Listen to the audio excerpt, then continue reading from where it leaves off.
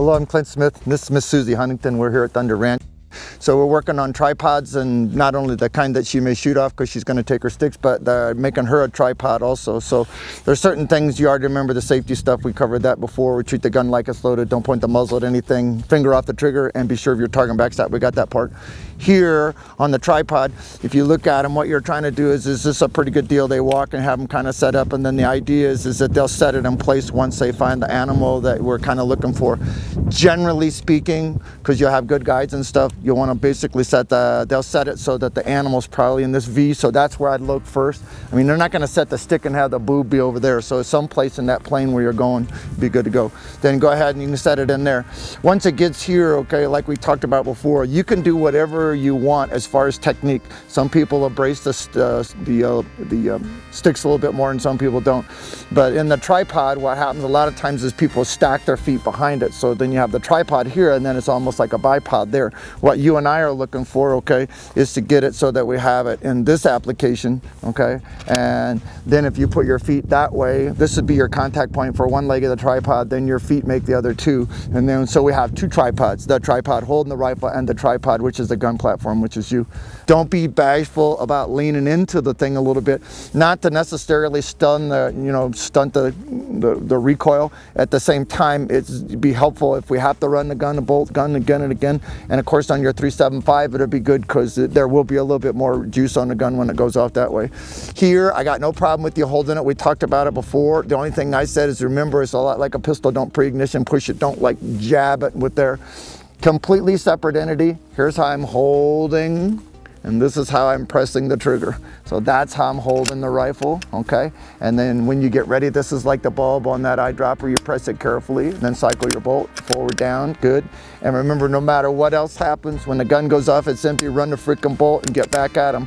Plan on shooting every round you brought to Africa, and we'll do it basically all at one time if we have to. I'll bet you $5 we can find more ammo. And close it, good. Let's do something real simple in the beginning. Just work on the 50-yard plate, which is the one right here on the right of the road at the bottom of the hill, so to speak, okay? Good, run the bolt, good. Nice, okay? Great, good. Run the bolt, good. And your mind's out, good. Run the bolt, smooth, good. Shut it, great. And then one more time, good, great. Good, all worked out pretty well.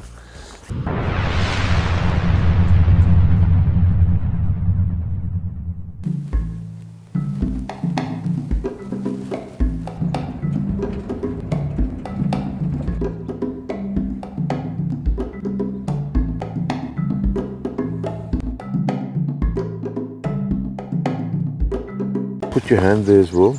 Here? And now, if it's too low, you actually just move forward and you push the sticks to the right height that you want to be. Okay. Then, when you want to shoot, pull the rifle into your shoulder. You lean into the stick. Right. Okay. And you pull the stick towards you. Lean to the stick. Find that you're more comfortable then. Right. So it gives you a nice solid rest. Yeah. And just whip one of these out. So I put my knee on the ground, or do I actually? Yeah, you can put your knee on the ground. All right. It's still okay. The hunter can just tell me if I might have to go up or down. Up, please. Perfect. Put my one finger in my ear so I don't get the muzzle blast. Right.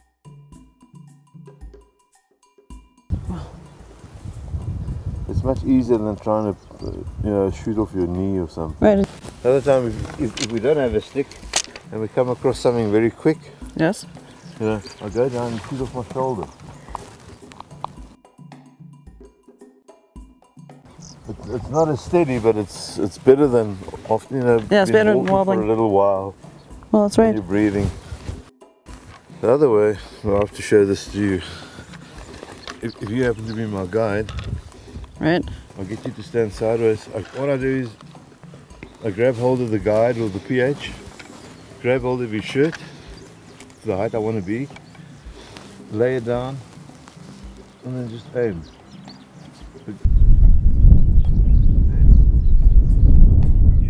Get him to put his fingers in his ears.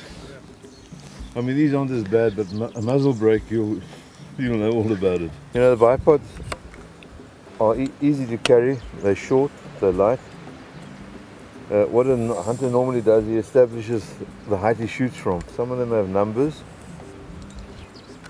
You set it, screw it up. All right, set the rifle. Comfortable tripod as well, and the rifle. At a slight angle towards him, so when he leans into it, he's not off balance.